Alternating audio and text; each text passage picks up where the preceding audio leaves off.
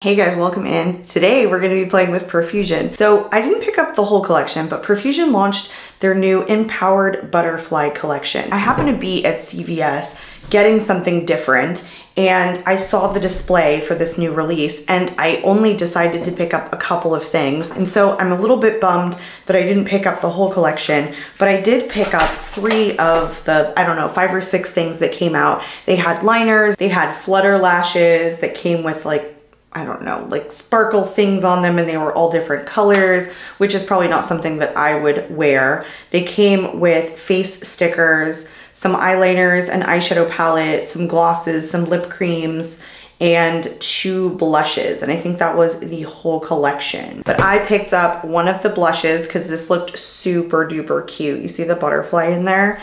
And then I picked up 2 of the Dazzling Wings Liquid Shimmer eyeliners. And this one is in Take Flight. It looks like there was probably 4 eyeliners released and they came in a box set of 2. So I picked up the Take Flight one. And this looks like it's a silver and a blue. So we'll try those today. And then I also picked up the Soft Matte Lip Cream Set Ethereal Butterfly. I didn't get the glosses, which I would have liked to have tried. And then the eyeshadow palette I looked at and I was like, I'm just not really into those like tiny circle pans. But what I did have was the Winter Ballroom palette from Profusion. My husband had picked this up, I think when he was at like Walgreens, maybe CVS, I don't know. And he brought it home and I was like, okay, honey, that's really sweet. Yeah, I'm just not into these huge eyeshadow palettes, but I didn't have the heart to like tell him that I probably wouldn't use this. It smells delicious, like candy or something. But anyway, so I thought we would use this in place of the butterfly eyeshadow palette. So hopefully you don't hate me too much. So let's just hop right into playing with the new Profusion stuff. So I did prime my eyes and I did put on my brows. I think we'll start with this eyeshadow palette. It is a 35 pan eyeshadow palette. This doesn't look like Profusion's best quality. There are definitely some pressed glitters in here, which don't excite me too much, but I think I want to do a purpley look, like a blue purpley look today. Play with some of these like purple and blue shimmers. I just thought that that would be fun. I did swatch this already and I'm not as thrilled by the quality in this palette that I've seen in some other Profusion palettes. We'll see what the quality is like. I really wasn't gonna play with this palette, but then I thought, well, I have this other Profusion stuff, so I might as well. I'm probably gonna take this shade right here all over the top lid because it almost has like a purple base to it. And then I'll use this one maybe in the outer corner. And I definitely wanna play with one of these 2 shimmers here at the bottom and then go in with this lighter blue right here. We'll see where it just takes us, I think. I'm actually gonna take this like pale blue shade first. Let's see how pigmented this is. I actually just got back from a mini vacay. We went to Orlando and we took the kids. We haven't taken the kids out in a while. I think it's probably been a year since we've taken a vacation, maybe even longer. Yeah, probably longer, maybe even 2 years. And I booked 2 days at Disney, 1 day at Animal Kingdom, and then 1 day at the Magic Kingdom, and then 1 day at Universal. So, you know, my 5-year-old and my going to be 15-year-old in March could have like, you know, each a day that they might enjoy, but neither of the kids cared for Disneyland at all. They were totally more into Universal.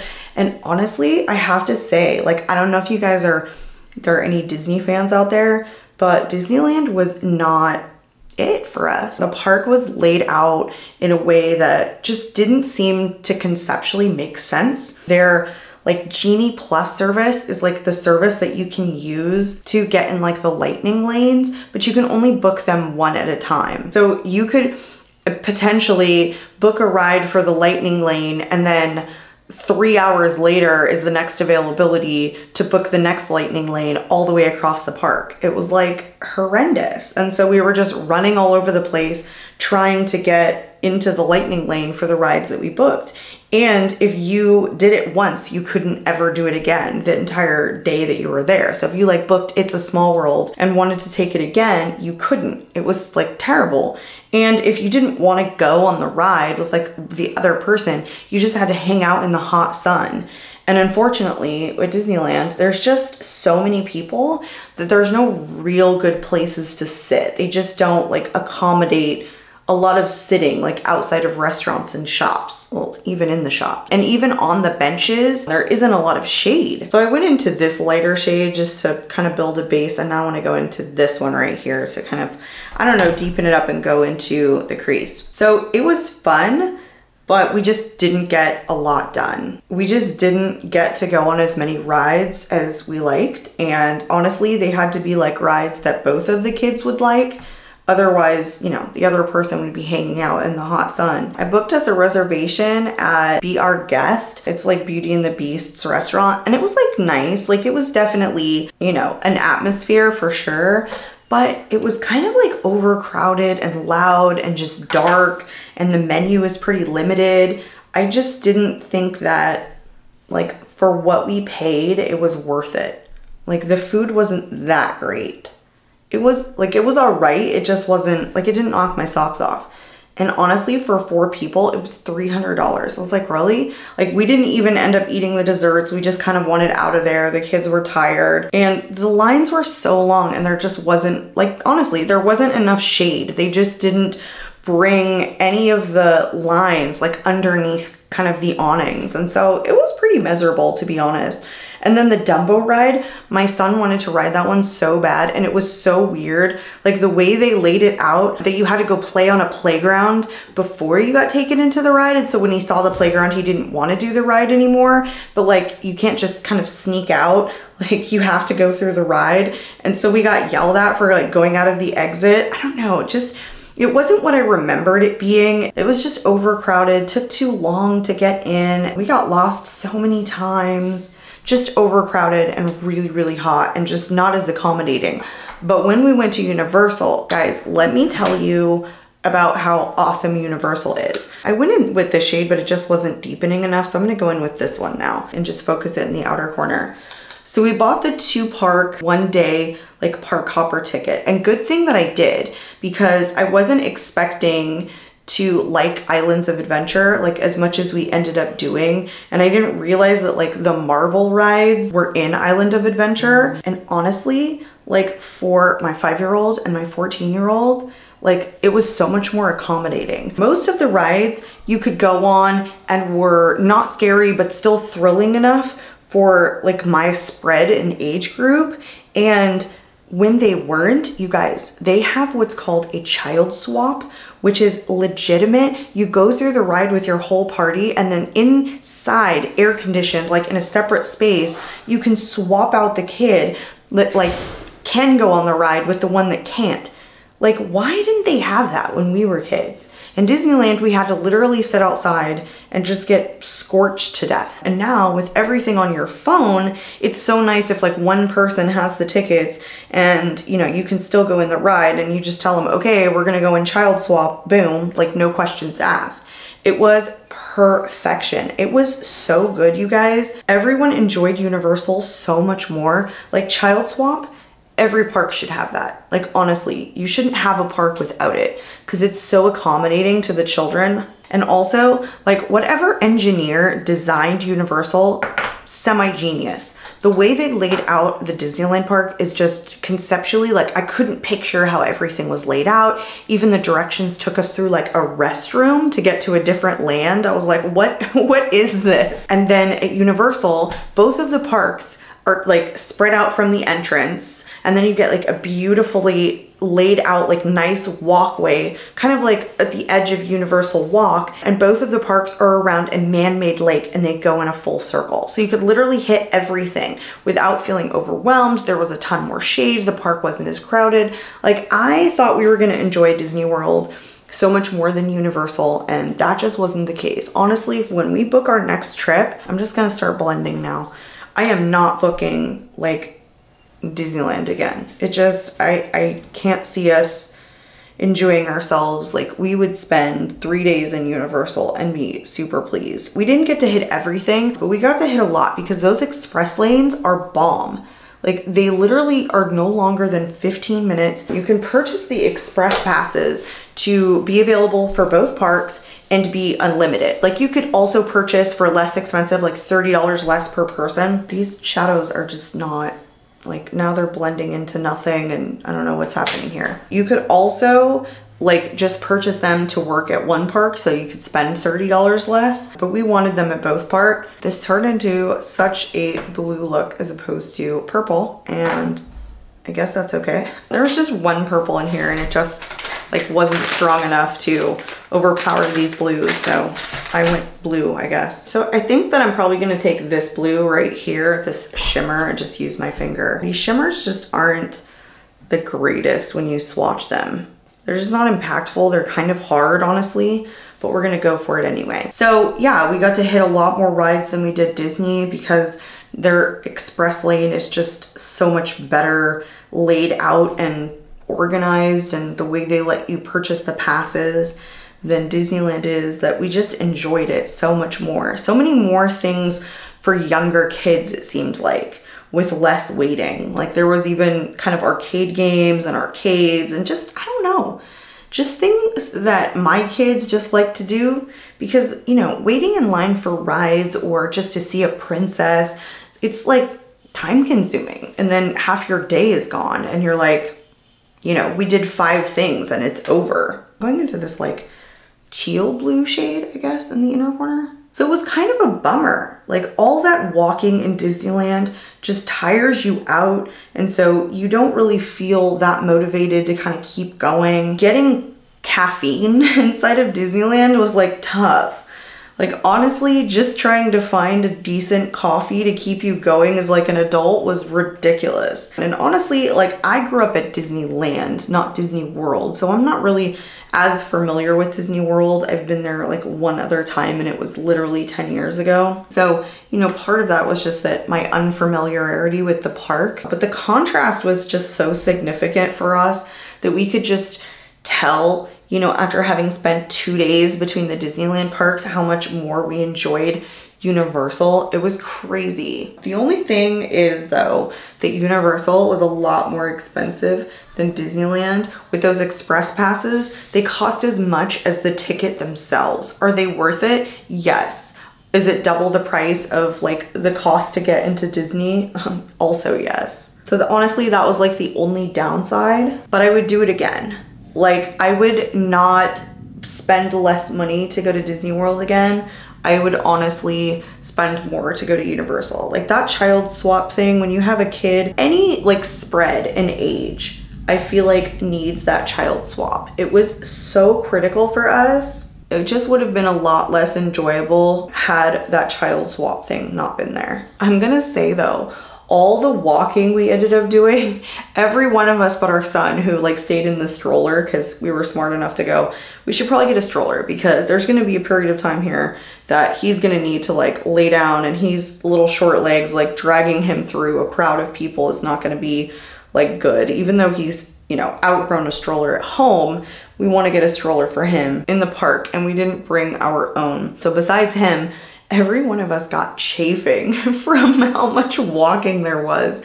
And I, like as a kid or as a young adult, do not remember all the chafing that occurred while we were there, but like Gold Bond was our friend by the end. I just feel like this is patchy as can be. Like I'm just not getting it to build in certain spots. Like, does it look like that to you? Like right here, it just kind of looks like, hello. I don't know if this is gonna get any better. I'm building and building. I just don't think these are like overly pigmented. They're kind of blending into nothing. I'm having trouble getting the colors to like discern the one from the other with these. I don't know, like this is not my favorite quality palette. I mean, from Profusion, I've had some better ones. I've decluttered a lot like over the years because I used to use Profusion kind of exclusively because they were just so inexpensive and I really didn't care. I just kind of wore like minimal eyeshadow, but now that I wear much more like vibrant and I go a little bit heavier on my eyeshadow looks these days, this kind of just doesn't do it for me. So this is just not great quality from Profusion. I've had way better from them in the past. And that one wasn't cheap. Like I think CVS was selling it, or Walgreens, wherever he picked it up. It was $14.99, so it was much more expensive than some of the other like Profusion palettes that I've purchased in the past. Okay, I definitely want to go into this eyeliner next, and since I did a blue look, we're gonna try out the silver one. It's called the Dazzling Wings Liquid Shimmer Eyeliner in Take Flight. So this one is called Blue Wing. So it's a sparkly blue, and then this one is a silver, and it's called White Wing. So I definitely want to swatch both of them just to see like if they're budge proof, I guess. There is the tip on these. So they're nice, they look pretty precise. All right, let's swatch this. It's like a really, really watery formula. I'm not totally digging this. Try this one in White Wing. I like this better, but it's really, really runny. Do you see how runny they look? So now I'm a little bit frightened. This blue one just like created kind of like a hot, thick mess. Yeah, I think they take a pretty good amount of time to dry down. They're not super easy. But let's go into this White Wing one. Honestly, as runny as it is over this eye look, like it may not even stand out enough. It's really easy to apply. Like I will say that. This precise brush tip makes it super easy, but it's not showing over this eye look because it's super blue. I'm gonna take it out though. Yeah, it's super wet formula. You guys, as I'm shaking this, like it's such a runny formula. It's literally getting all over the cap. Like I don't know what the frick to think about this. This is kind of a hot mess. I have no idea why it's just so wet of a formula. Blue pen is even worse. It's just not pigmented enough. Like it's too shimmery, too wet of a formula. Like honestly, these are freaking terrible. These are the worst eyeliners I've legit ever used. Like they're that bad. I think the eyeliner in the White Wing one would be pretty if it wasn't with this eye look. I think that I could like see it a little bit more, but it's obviously sitting on top of like the same color, which I was trying to go for more of a purple look than a blue look, but the quality of these I can already tell you is just not the greatest. Like I'm not getting a whole lot of pigment. It's just more wet when I think they were trying to go for like a shimmer, and that's just kind of not how they're translating. It's just so wet that like I was building and building and building. I think I'm more excited for these two products. So I will finish the rest of my face makeup and then we will come back and we will play with those products. Okay, eyes are finished. I don't think they look half bad. It did take me a little bit longer to work with the eyeshadow palette than I wanted, but it's okay. All right, let's move on into the blushes. This is the Soft Cloud Blush. It's supposed to be a mousse blush. These do retail for $7. Of course, I will list like the prices for the whole collection in the description box, and they come in 2 shades. This one is in Painted Lady, and it's the more orange of the 2 shades, which I always find myself in this situation where I get a really vibrant blush and then I end up doing a really vibrant eye look and they don't match. I'm really interested to swatch this. It's just like your plastic packaging, but it's not very sturdy. It's almost like, you know, it's kind of hollow-ish. Here's the imprint. It's really, really cute. Oh, it's very moussey and soft and silky. It was a nice swatch. I got most of the butterfly. So I think because the butterfly is raised, you do get like a little bit more of the butterfly on the swatch than you do the orange. So let's just dip in with kind of a standard blush brush and let's go for it. I think with this though, you do have to use a more dense brush because it's mousse, and so it's not powder. It's not gonna pick up as easily on a really fluffy brush. That's just the way that mousse is. A lot of my mousse blushes are that way. I have to pick them up with a more dense brush. But so far, it's pretty buildable and quite beautiful. It's a matte finish, but it's like blurring. And I think it's getting like a good even mixture of the 2 shades. I've taken a lot of the butterfly up already at this point, just kind of digging in with this semi-dense brush. I think that's all I want to apply. How does that look? I think it looks really pretty. Honestly, I don't think it looks terrible with the eye look, and I was mistaken. If I said that these retailed for $7, these are $5 a piece. So they're really, really affordable, and for like a mousse blush, this is actually really good quality. We'll see how long it lasts, but it was so creamy to the touch. It's really buildable. It has good pigmentation. I really like the shade. I would just say that the finish is like a matte airbrushed look. Let's go into this lip cream set. So Soft Matte Lip Cream Set does come in 3 shades, and this retails for $7. I'm definitely going to lip swatch all of these and probably keep the more neutral shade on at the end. We'll see how they look. There are the swatches. Some of them actually looked more glossy than the other ones, like this one right here. But the shades of these are, this is Delicate, this is Grateful, and this one is Alluring. So I think this is probably like the most neutral of the tones. This looks like kind of a burnt red, and this is definitely a true kind of deep purple. They definitely make a mess on the swatches. Like they have a good amount of sticking power. Let's go into this one first. It's Alluring. This is like the more brick red, and I'm doing this without a lip liner. They're so creamy comfortable. I have a lot of like lip creams in my collection, like both high-end and like drugstore, and this is one of the smoothest. Just applying it, like it is so smooth and creamy. I will say though, like this is a pretty flimsy doe foot applicator, but because it has like kind of a pointed edge, you can get a pretty precise line. I will say though, that these are so slippy that they're like moving around. Like I feel like you have to have a lip liner with these. You can't just kind of throw these on, because I can feel them like just kind of moving as I rub my lips together. But this one was in Alluring, a pretty brick red shade. It is massively comfortable though, but it's just running away. Like it's running. So let's take this one off and go into the purple one. Okay, now we're going into the one in Graceful.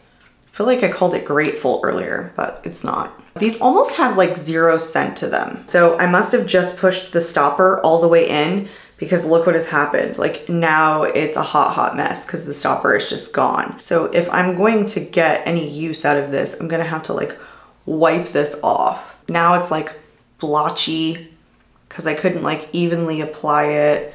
It wants to run away. The stopper's gone, so this purple one is absolute garbage now. Like that didn't take anything. All I did was just dip it back in and the whole stopper is gone. This is just a terrible collection so far. Like it's kind of a small nightmare. The only thing I've liked so far is the freaking blush. This is just so bad. All right, here's to hoping for Delicate, and I'm gonna be Delicate. Here's what the stopper looks like. How could I possibly have pushed it in? It's in the lid. It must have been pushed in the lid because now it's back. It is. It's going straight into the lid. Okay. Yeah, it's inside of the lid. What a freaking nightmare. Like this was made so badly. Now all the product is like going into the top part of the lid. I can't even, I don't even know what to say. Honestly, I'm like shocked that that even happened. I guess for its price point, like it's not surprising. But usually Profusion like does decent quality. This one's my favorite. Honestly, it was the easiest to apply. It didn't run away and try and run off of my lips. It was the one that was actually the least glossy on the swatch. Like these two had a little bit of sheen to them, like a little bit of gloss, but this one was much more matte of a finish. And so I like this one a little bit better. But this one just turns really, really orange on me. I think it's a really pretty color. It's just not for like this look at all. But this was the only one that I truly, truly liked. This one I can see myself continuing to use. I am gonna take it off though because it's not for this eye look. I will say though, they are really, really comfortable. So is that better? I have no idea. I just kind of put on a milky gloss. So let's do a final wrap up of everything. It's probably not gonna be super positive. I'll start with this eyeshadow palette that I put back here. I know this isn't from the collection, sorry about that, but I just think that that is a fat pass. I do not think that that was good quality. The next thing that I tried was the liners. I think they're terrible. I think they are some of the worst that I have ever tried. I'm shocked that Profusion quality is just nonsense. We just talked about these. Stopper gone, already leaking. This one is garbage. This one definitely is a little bit more glossy of a finish, and so it was kind of like traveling outside of my lip lines. So I think it's good as long as the stopper doesn't move if you use a lip liner with it. This one, in Delicate, I told you was my favorite. It just applied the easiest, stayed matte. It was just a drier formula than the other two, which just shocked me. The blush though, it's the only thing from the collection you should pick up. It's $5.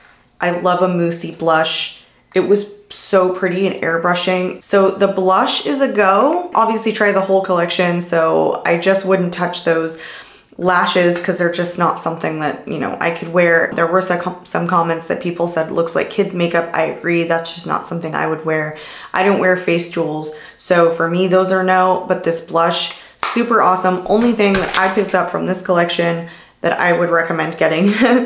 That was a Chatty First Impressions Nightmare. If you guys are still hanging on in there, thanks. I just now noticed I have liner on my chest.